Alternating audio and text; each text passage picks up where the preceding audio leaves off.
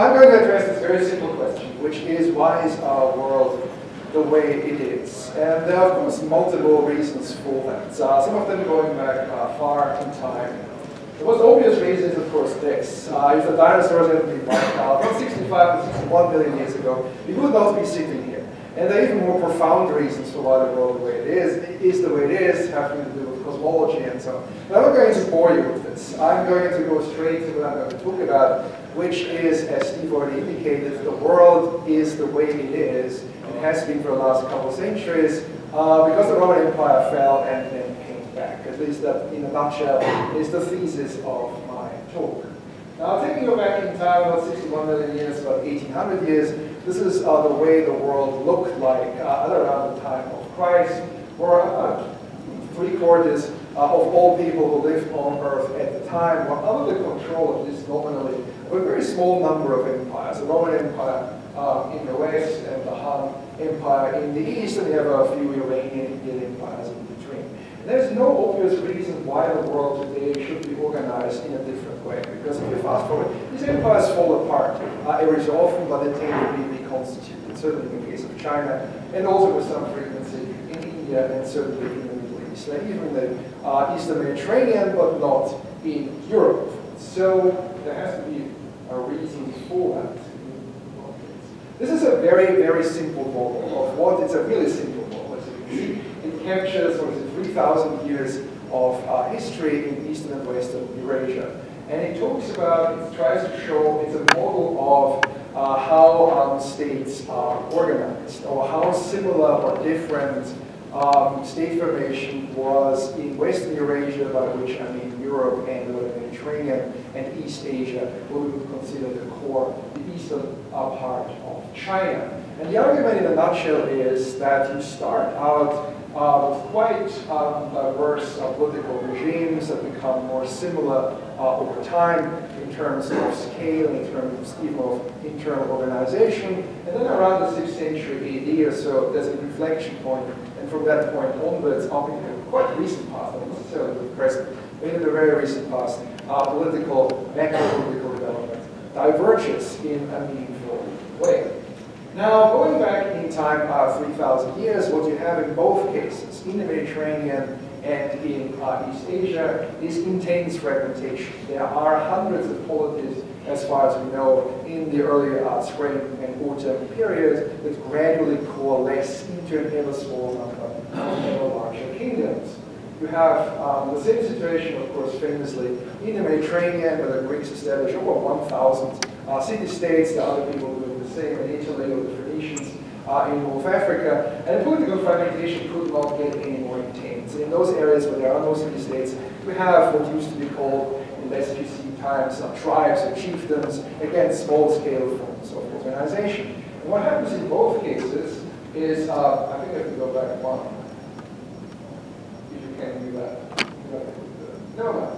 What happens in both cases is a process of, as I said, coalescing, driven by demographic and economic developments. We end up with about half a dozen sizable states. The Hellenistic successor states of Alexander or the Persian Empire in the east, the Roman alliance in Turquoise, and the Phoenician, the Carthaginians in the south.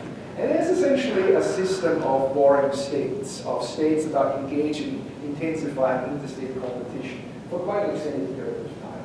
And the same, oh, it's the shifting arrow, I think.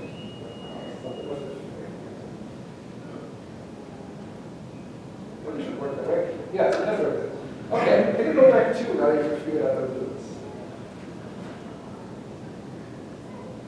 Yay. So the same happens, of course, in China. That's where you have the famous warring states, where you eventually end up with 7 kingdoms that engage in long-term competition, a very bloody interstate competition in roughly the same time. In fact, that's a coincidence in the 5th, 4th, and 3rd centuries AD.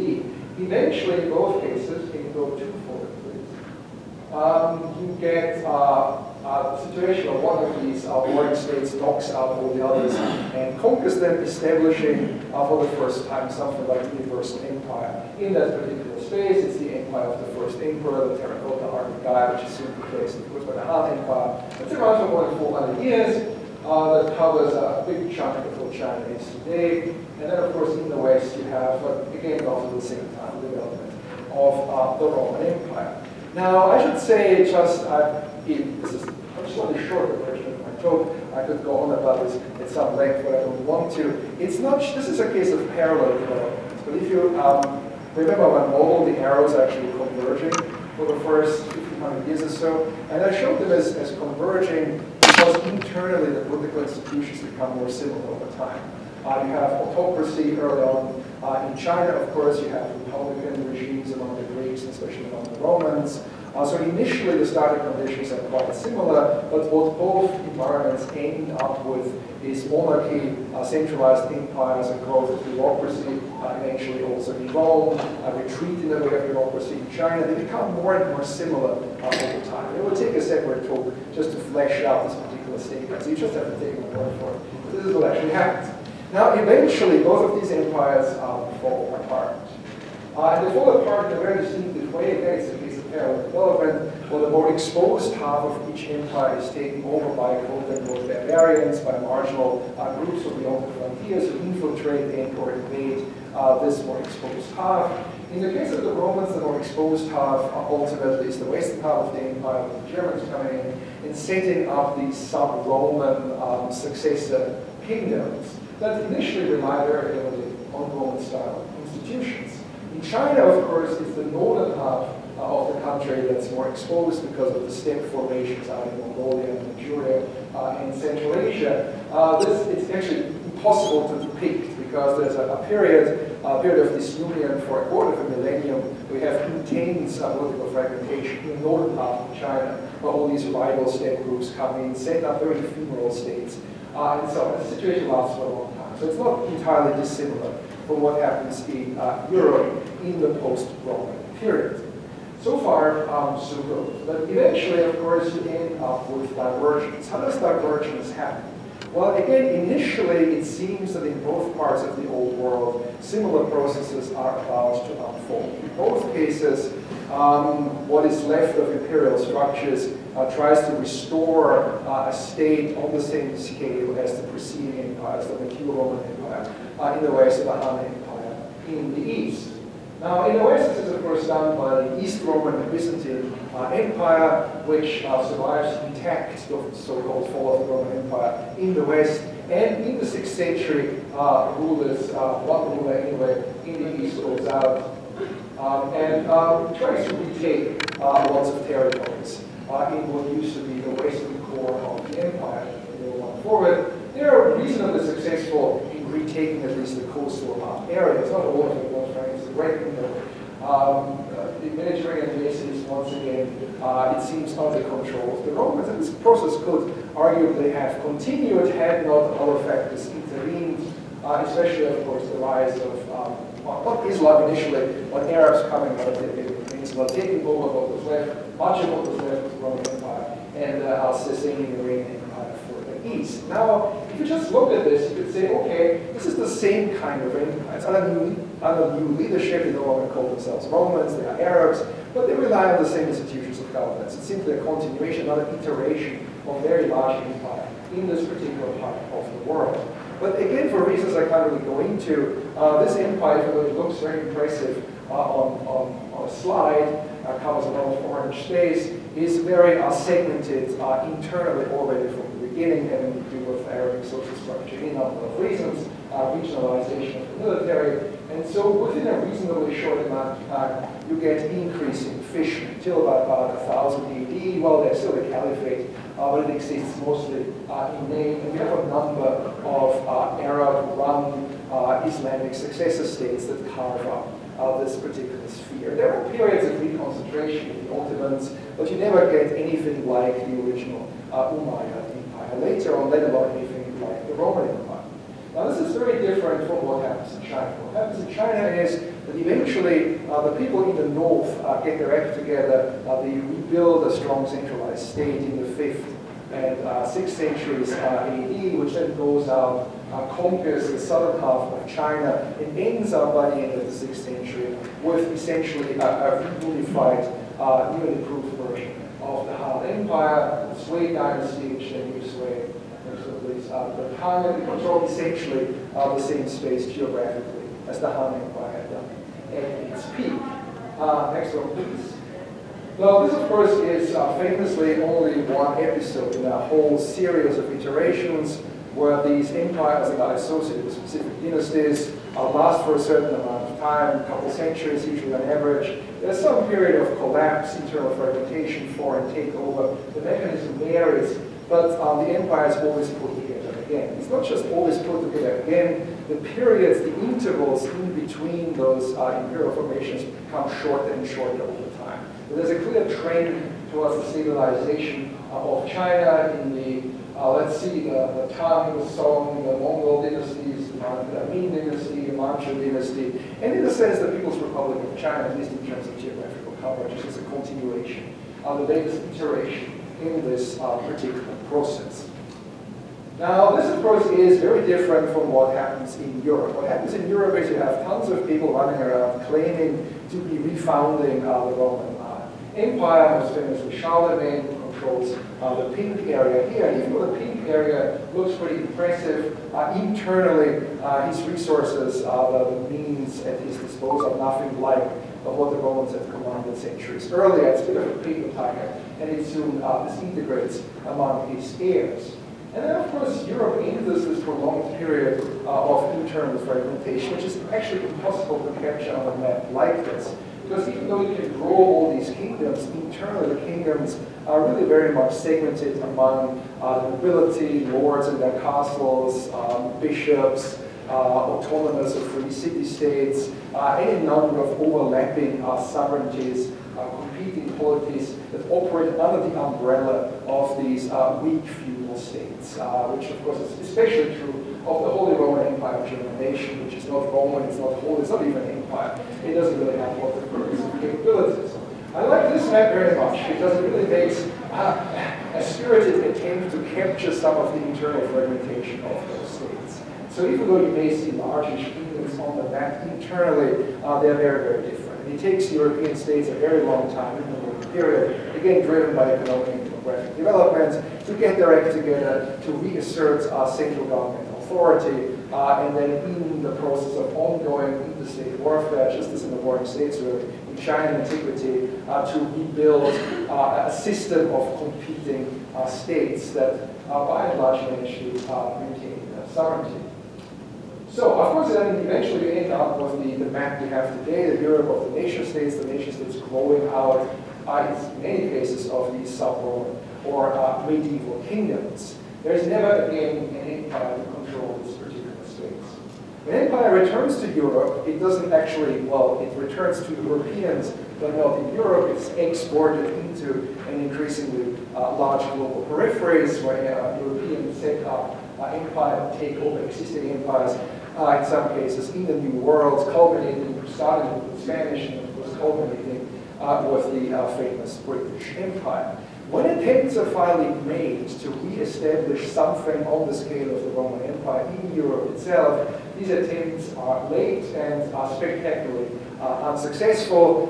They are attempted essentially twice by Napoleon and then more ambitiously by Hitler, and we know how these cases ended. The very short version of why these particular attempts failed is really basically two reasons. If you have just a system of competing states on a Europe-wide scale, you know, it's possible that one state gets a leg up because of some institutional improvements, nationalization, education, demography, you name it. However, once you have external resources that are brought to bear on this conflict, it becomes virtually impossible for this one state to really successfully dominate or conquer all the others. In this case, you have the two outliers. You have Britain, which is an island very conveniently and increasingly controls a global empire, and you have Russia to the east, which has enormous depth, as both Napoleon and Hitler discovered to get through. Of course, these factors are even more important in World War II, but they are already present, of course, at the time of the Napoleonic Wars. In this configuration, and of course, you have to factor in the European options in the United States in World War II, it makes the case of the Axis powers even more hopeless. Now here it is, I think, quite instructive to emphasize the systematic contrast with what happens in China, because those two elements are really missing from Chinese history.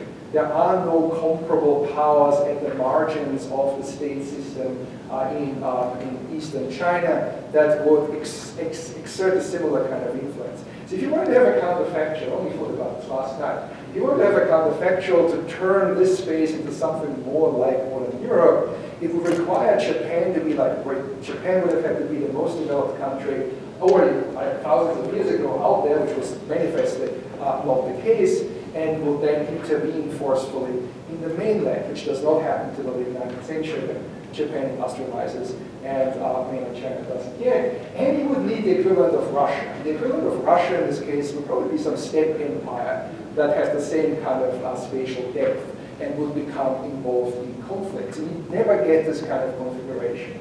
So it's much easier for parties within the core area of China to assert or reassert dominance over this particular geographical area. Right, so this is an attempt to quantify and to visualize what I've just talked about. Because people, this is not what I've said so far is very original, people always say, well, you know, there was iteration of empires in China and not in post-Roman Europe. But I think it's really instructive to try and put numbers on this. So what this graph does is it looks at 1900 years of state power in Eastern and Western Eurasia.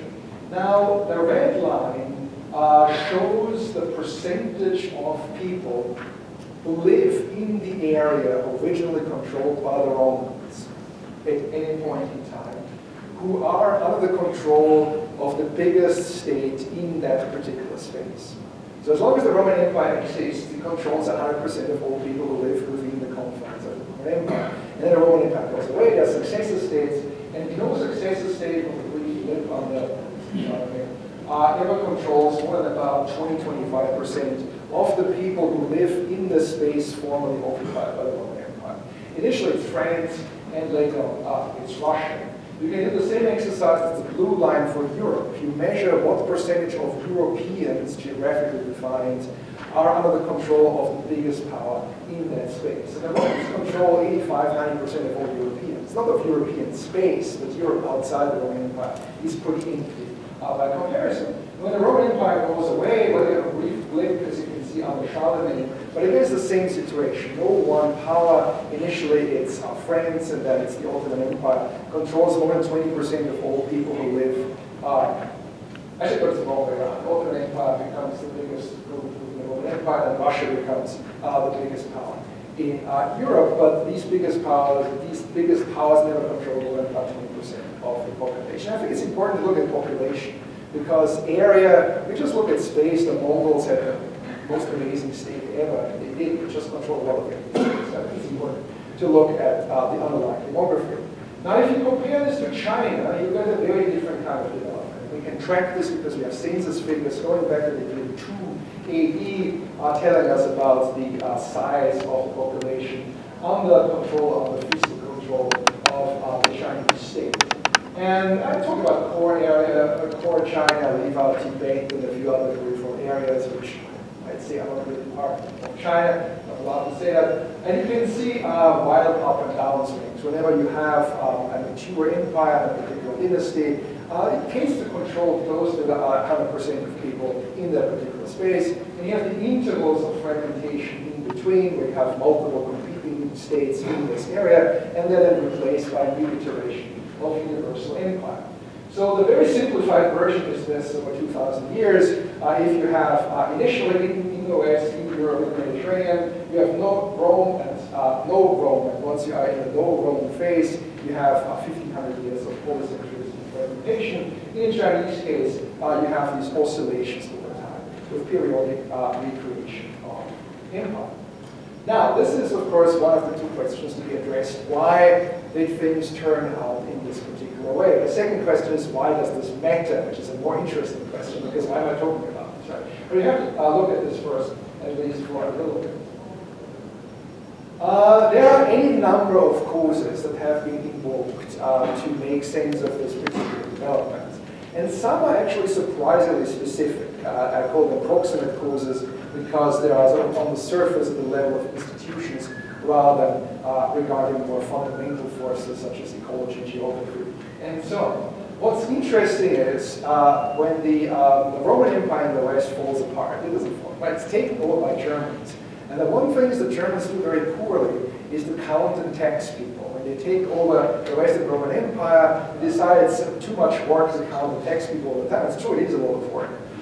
They just seize land and give it out to the followers of the king, which is a very economical measure early on. The problem is if you do this consistently, you end up with a state, a king, that doesn't really have any power. If you don't get to pay people's salaries, well, why would they follow you? If you hand over land to them, to control the land, the surplus directly, what's the incentive in being bossed around by a particular king? In order to persuade people to follow him, the king has to give more and more land to the feudal lords and so on. Until about 1000 AD, you end up with a situation where you have like, the French king is a king really in name only. He doesn't have very much real power, at least compared to other more established monarchies. Whereas in China, when the steppe people come in this period of disunion in the 3rd, 4th, 5th century AD, they are very keen on continuing existing practices of taxation. They don't want to have land because they're nomads. They want to be a new ruling class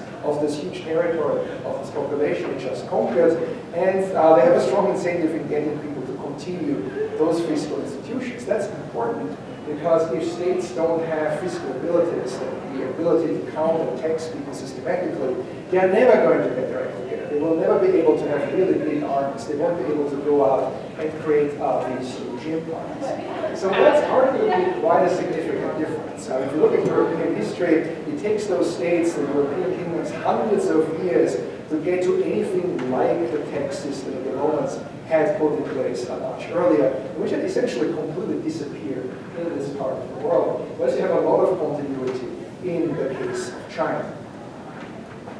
Then, of course, there are what I call ultimate causes to do with the underlying cultural or ecological geographical conditions. And I'm going to start with ideology, cultural factors, not because I think they're necessarily decisive or particularly important, but because they're always brought up. You probably have some weight. Now, this compares systematically certain features of ancient early Chinese imperial culture and Roman cultural conditions. We have from early on, early China is of course very diverse. Early on, you can't imagine this really as a single ethnic group, but even so superimposed on this, you have a literate elite that uses the same writing system, the same elite version of the language, which is of course never the case in the Roman Empire. The Roman Empire is at the elite level, it's bilingual, in Latin in the West, and Greek in the East. There are very strong parochial languages, Aramaic in particular, probably lots of still Celtic speakers, maybe Punic speakers. In North Africa, there's a great deal of diversity.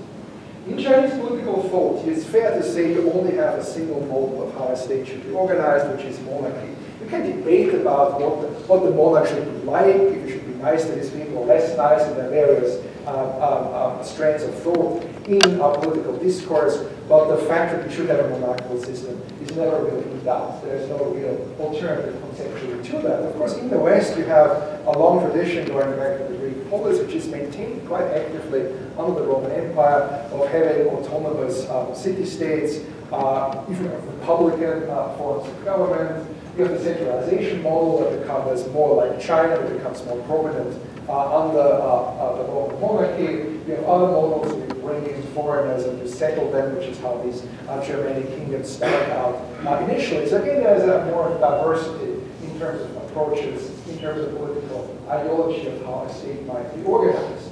In China, famously, there is a strong concept, at least at the elite level. Ordinary people probably don't care about this very much, but at the elite level, there's a strong notion of indivisible legitimacy. You can't really have more than one emperor. You can, of course, you have multiple people claiming to be that, but it never quite catches on. Again, this is very different from what you have in Europe. Yes, there are people in Europe, Charlemagne, the Otonians, who claim to be very interested in restoring the Roman Empire, but it's really sort of window dressing. And it's not as if European elites sit around all day and yearn for the good old days of the Roman Empire. Some lip service is being paid that's not nearly as important to them. And that makes perfect sense because, again, playing the functionalist, they don't depend on empire as much as the literate elites do in China. And China literally leads depend on the strong centralized state because it gives them jobs, it gives them offices, which makes them feel important, which enables them to extort rents from the dominated population. So really their livelihood, their status depends very much on the integrity of the state, and the bigger, the more powerful the state is, the better it is for more benefits accrued to that particular group. But in medieval Europe, as I said earlier, well, it doesn't really matter all that much if you have a king or not, if you control your own territory, the counts, the dukes, all these guys in their castles. They are not super interested in having a strong empire, nor is the church. The church very much enjoys having the autonomy it has in Western Europe. Great autonomy, certainly compared to what goes on in the remnant of the Roman Empire out in Byzantium, where the church is increasingly under the thumb of the monarchy and the secular authorities.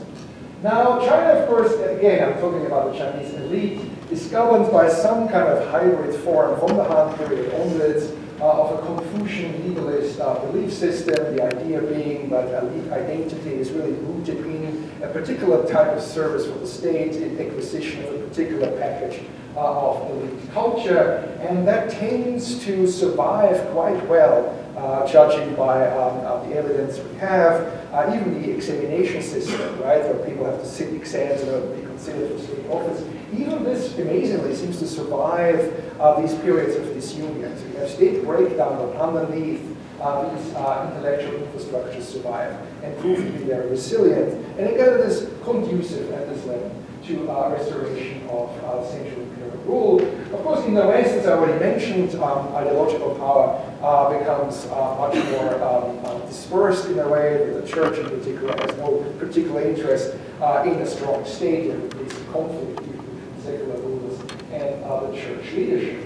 Something slightly similar begins to happen in China in the period of disunion, where you have Buddhism coming from India, going back to the 1st century AD. Buddhism becomes very, very popular in this interstitial period between the Han and the Tang. Developments are actually quite similar to what you have in Europe. There are Buddhist monasteries that accrue enormous wealth, enjoy all kinds of privileges, exemption from taxation, and so on, drawing millions of followers. So they begin to provide a counterweight to the established Confucian elite and the states they have in mind. But unlike in Europe, the empire strikes back in this case, and there are massive bloody crackdowns on these Buddhist institutions, on the monasteries, in the run-up to the restoration of the empire, because the secular authorities correctly identify them as roadblocks, as obstacles to the recreation of a powerful independent state. And I could continue the list.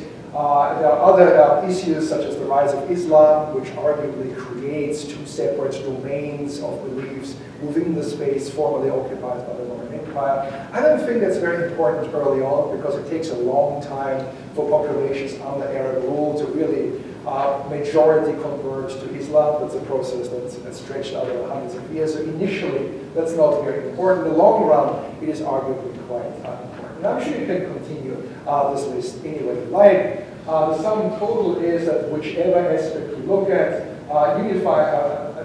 ideology belief systems that are more conducive to having the universal empire are simply much more developed and more powerful in East Asia and China than in the area once occupied by the Roman Empire. So if you believe in the power of ideas, you might look at the slide and conclude there are very compelling reasons for why it was more difficult for people in the West to put the Roman Empire back together again.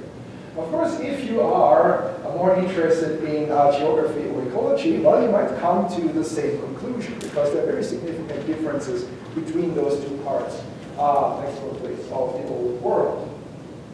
China has a natural core. Natural core is this great plain here, which up to the early second millennium at least, holds the overwhelming majority of all the people in China. The southern half of China is only gradually colonized and more densely settled over the course of mostly of the second millennium AD. Whoever controls this plain where our population is clustered together and fairly easy to control and to exploit, you can mobilize large infantry armies. Whoever controls this area automatically dominates the entire area shown on this map, and automatically dominates East Asia, and this is how these empires are periodically restored. You seize control of this area, of the resources of the population, and that's the foundation for imperial rule. The situation, of course, in the West is famously different. There is no terrestrial core. There's the Mediterranean. The Mediterranean is a wonderful core if you are already in possession of all its coastal areas. That is perfect, right? Because it's much cheaper, much faster to move goods and people by sea than over land. The challenge is to unify this very elongated space in the first place. And that only happens once in world history, or at least once before World War II, I guess. Effectively, when the Western Allies have taken control of the same space. It's a very long period of fragmentation, most famously, of course, eventually between the Ottoman Empire in the East and various European powers in the West. Now, again, the elongation of the space matters. There are no powerful natural borders anywhere between the Atlantic and the tribal areas of Pakistan and Baluchistan. That's a very, very elongated space. So it's by definition very difficult for any one power to assume some kind of monopoly position within that space. China, core China, on the other hand, where most of the people are, is much more tightly circumscribed. It's a much more compact area with much shorter borders to the outside world relative to the amount of space. Next one, please. This illustrates this principle a bit more forcefully. We can see just how geographically circumscribed core China is. You have Tibet and all kinds of really massive mountain ranges to the west. You have the steppe in the north.